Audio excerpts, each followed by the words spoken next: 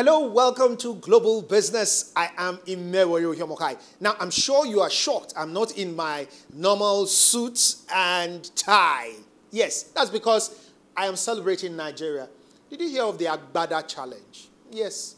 Did you participate? Well, I'm doing my own Agbada Challenge here right now because I am proudly Nigerian.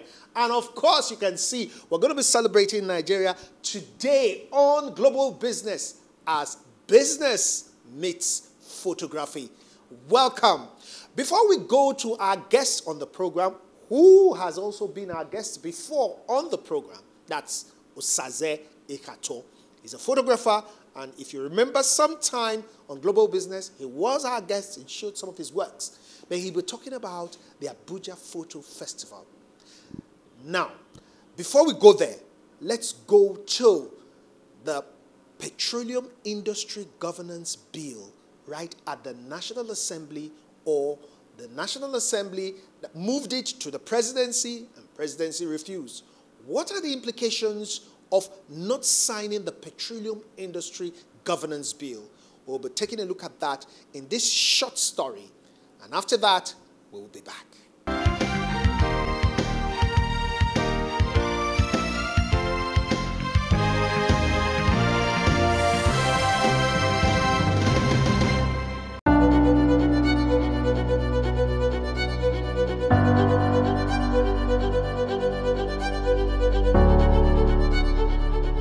On the 15th day of January 1956, crude oil was discovered at Oloibiri oil field, just as a child offers a beacon of hope of a better future ahead. The discovery of crude oil brought to the heart of Nigerians a hope for a better future, a new beginning. Is it? There are no lack of laws to regulate the petroleum industry. One will think that with all these laws, the petroleum industry should be well structured and functioning properly. This then begs the question, why the need for the Petroleum Industry Bill? In the last 5 years, there has been 25% decline in joint venture assets in terms of percentage contribution to crude oil production, with a corresponding decline in government revenue. Economic analysis suggests that if current trends persist without a progressive reform, Nigeria's JV production is likely to decline further by 17% in the short term and might plunge to 52% in the medium term.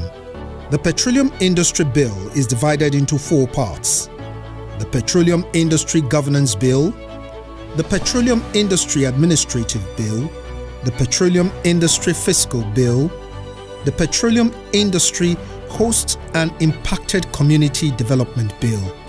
Only the Petroleum Industry Governance Bill has been passed by the National Assembly. The Petroleum Industry Governance Bill was not assented to by the President of the Federal Republic of Nigeria because of a few technical reasons. So, what can be done? President Muhammadu Buhari has returned the bill to the National Assembly, and there are a number of options going forward.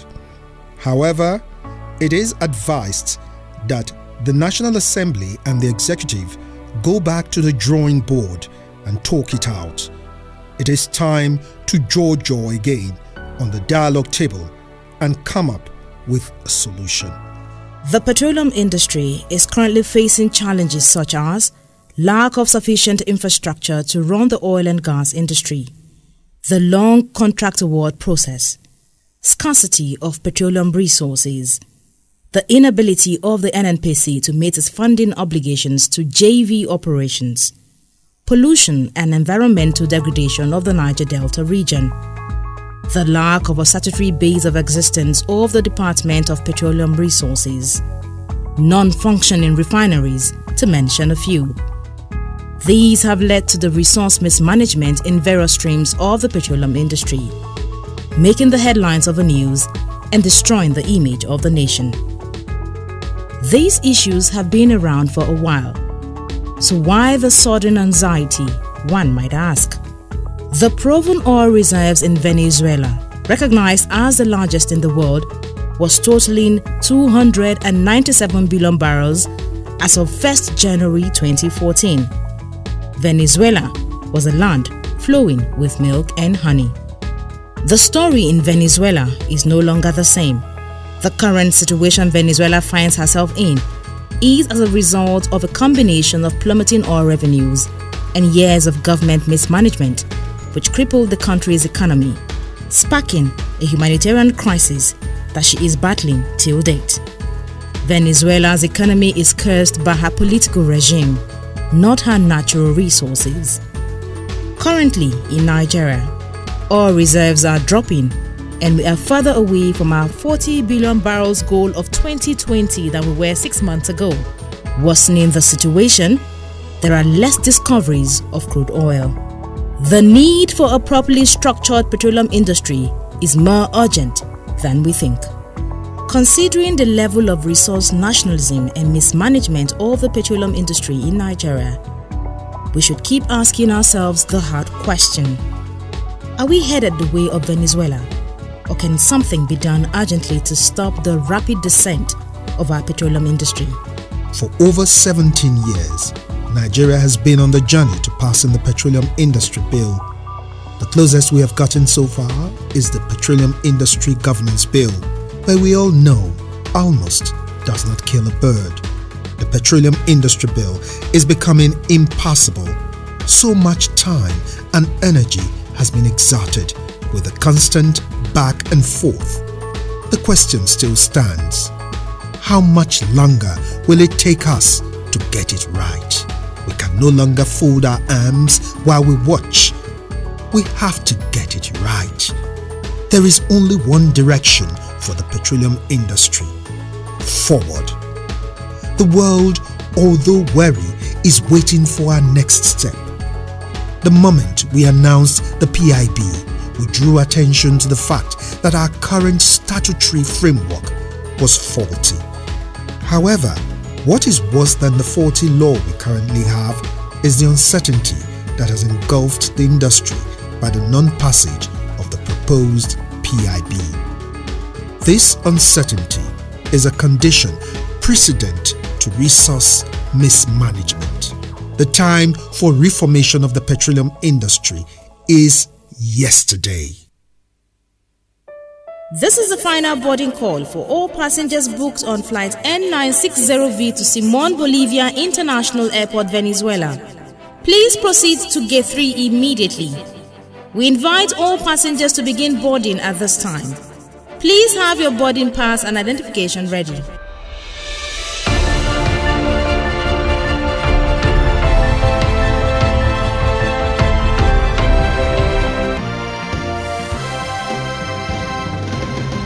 So what you've just watched is showing you the dangers of not having a petroleum reform.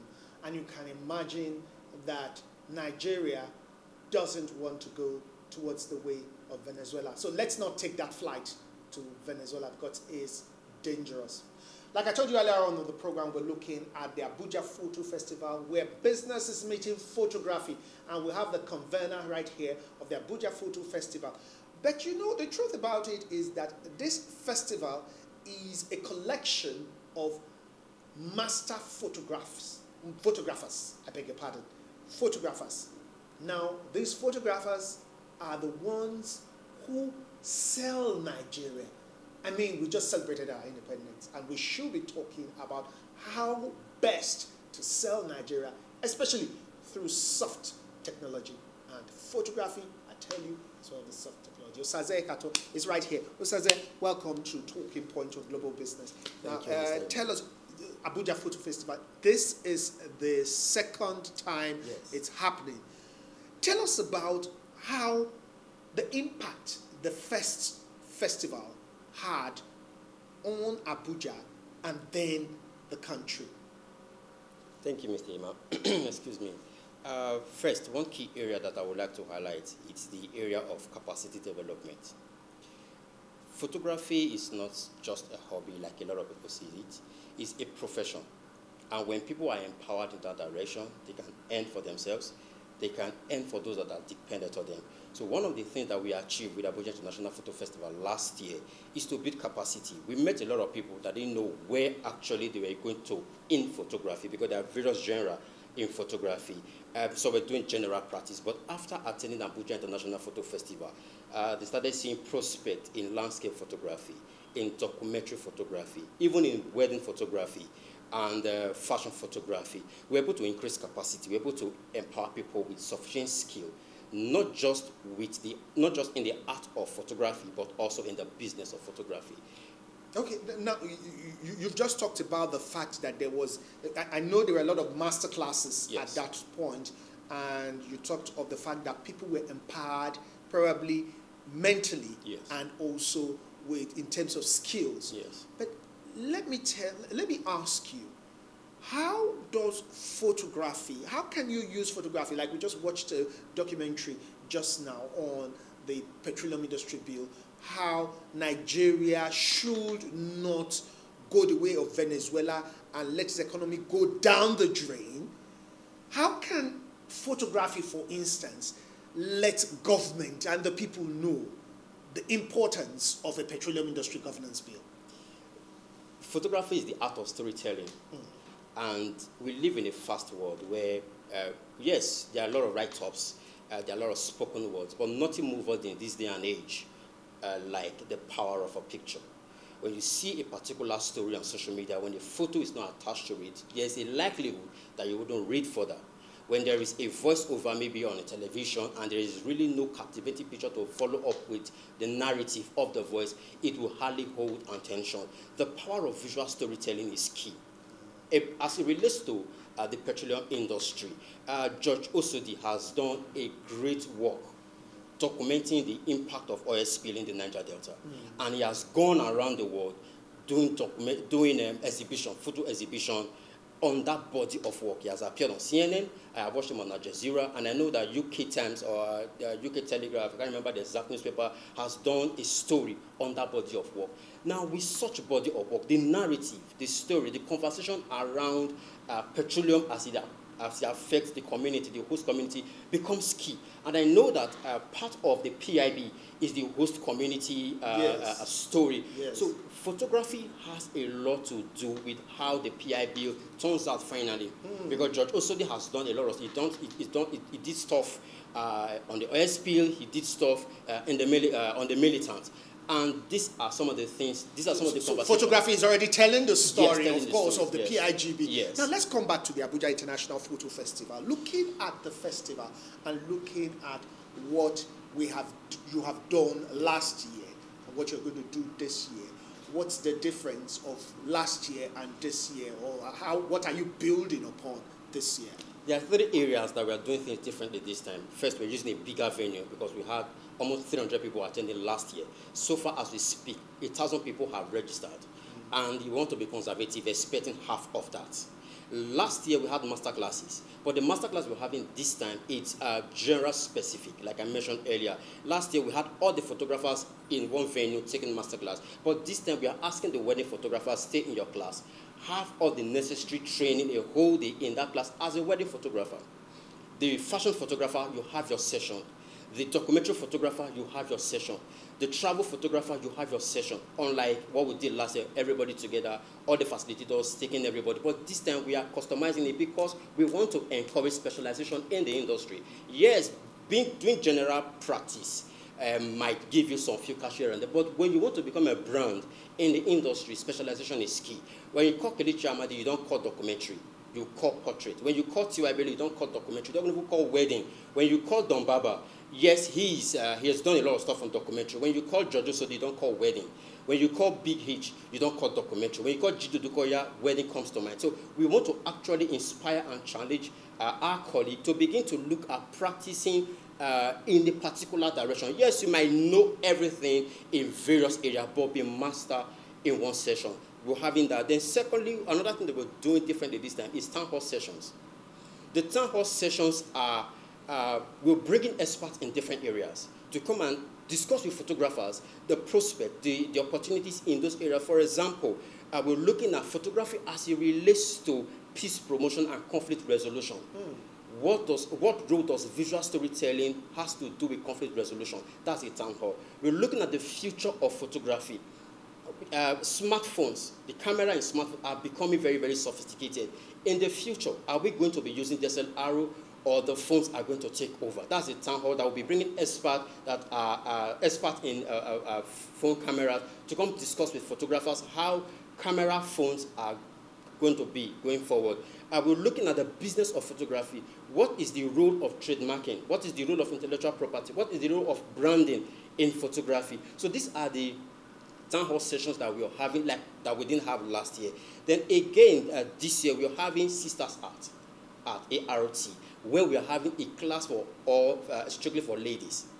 The industry, the photography industry, it seems like where we have a male-dominated industry, but ladies are beginning to come. You have Eliano, you have Okpeyemi, you have Novo, you have, of course, T.Y. Bello, and several others. So we're having a special sessions for Sisters Art, where experts in the industry, that will be featuring Aisha, that will be featuring Okpeyemi, that will be featuring Novo, discuss with these ladies what it takes, what it means to be a lady, be in the industry and try very well, despite the fact that it's known to be male-dominated. Those are the 30 things that we're bringing. I'm quite interested in where business meets photography, and you talked of branding, trademarking, registration. Yes. I mean, how does a photographer trademark his or her work? Yes. I know I've met some photographers who have said that probably they didn't know they were so good, especially using the phones, and they did the click. And the next thing, people were using their photographs. So how do you trademark your photograph and make sure you make the big bucks out of it? First, the photographer should know that his work is art.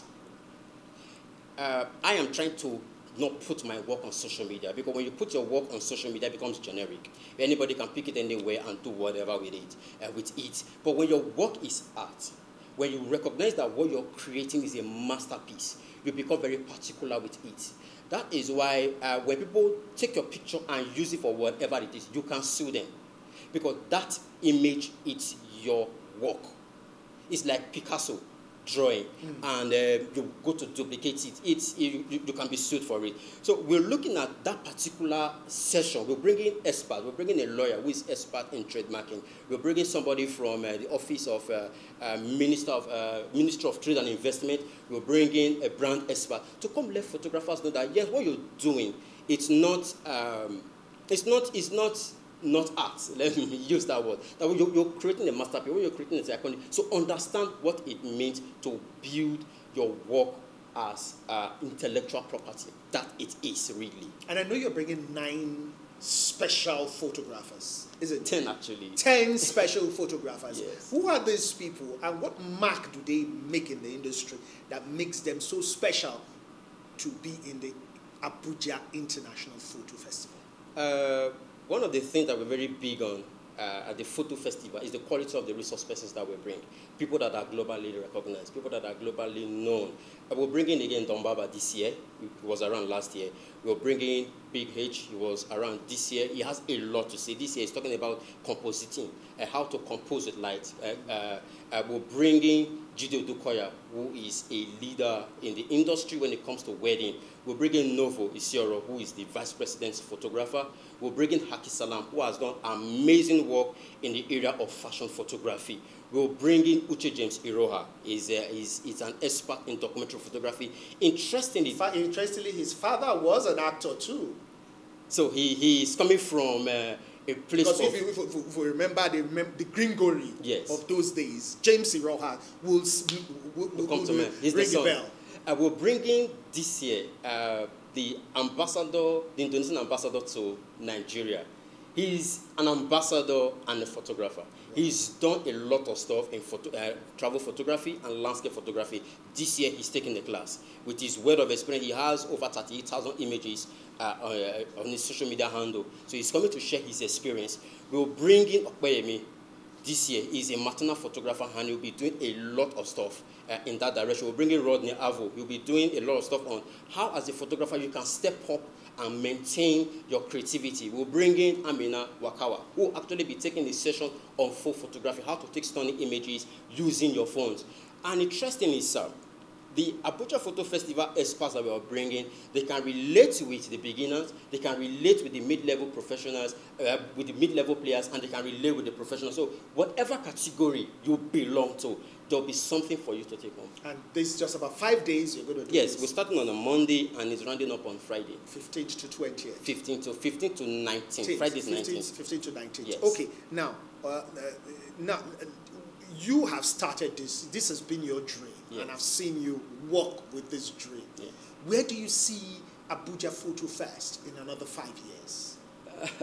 Quite interesting. Even though we try taking it a year at a time, we in 5 years really want to be international, as we are called, where people from around the world would come to Nigeria to either come see the creative work that Nigerians are making, or want to come and exhibit their work to the Nigerian space, to the Nigerian people. Bringing in money through tourism. Of course. That's a very good one. I mean, drawing the people through tourism, because Yes. this is one aspect that Nigerians believe that we have not tapped enough, even for the economy, isn't it? Yes, last year somebody came in all the way from Indonesia visiting Africa for the first time. He came to speak at the Abuja Photo Festival and was also a participant exhibiting some of his work. We are already in talk to some of the embassies who have assured us that next year they're going to bring some of their photographers from their home country to come participate in the Abuja International Photo Festival. In 5 years, we really look at being global, international indeed. Thank you very much, Osaze Ekato. And we have been at Pesta Studios, where you can see that a lot is happening here. You can see the scenery as it's really photography. That's it on Global Business Talking Point. We'll wrap it up from here. When we come back, we'll be closing the program.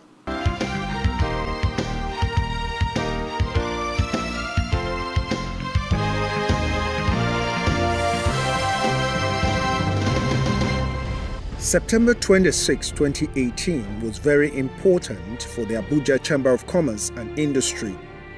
The national president of the Nigerian Association of Chambers of Commerce, Industry, Mines and Agriculture, Nasima Iyalode Alaba Lawson, and the National Executive Council officially inaugurated the Executive Council of Nasima Youth Entrepreneurs, Abuja Chapter.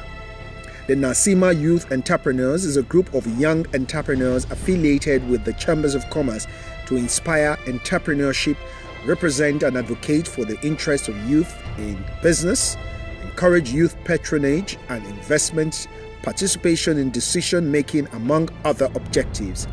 The group is also to facilitate youth empowerment, skill acquisition for employability and self-actualization, and is best described as a congregation of youth with knowledge and skills of business and entrepreneurship being mentored to equip them for effective participation in sustainable national development. So, are you a skilled teenager, university undergraduate, NYSC core member, or an unemployed youth? The Nasima Youth Entrepreneurs Abuja Chapter is by this means calling on you to make use of this great opportunity.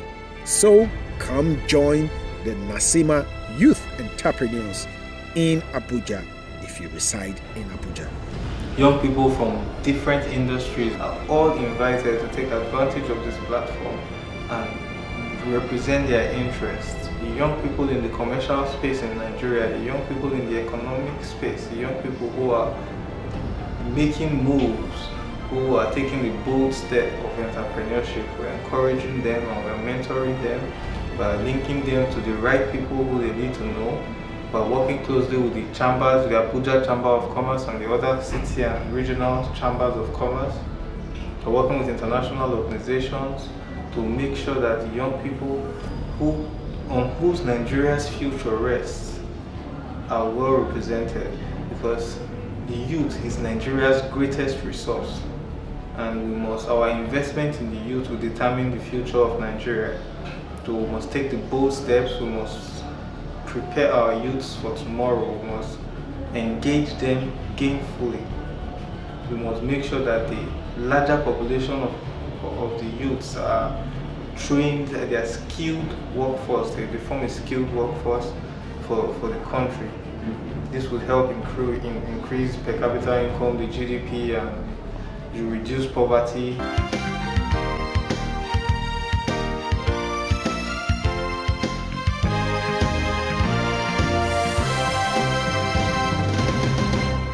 Okay, so well, this is where we wrap it up on Global Business this Monday. Remember, we have talked about photography, and not too long ago, we celebrated 58 years of independence. So I celebrate Nigeria just like I celebrate you watching. Like one musician said, the land is green. You just have to know where to tap and what green to tap to make your profit. It's always nice doing business with you. Let's do business again next week. I am Imewayo Hiomohai.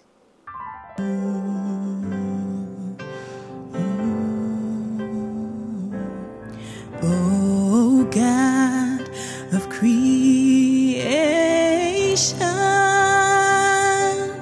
direct our noble cause, guide our leaders right, help our youth the truth to know. In love and honesty to grow.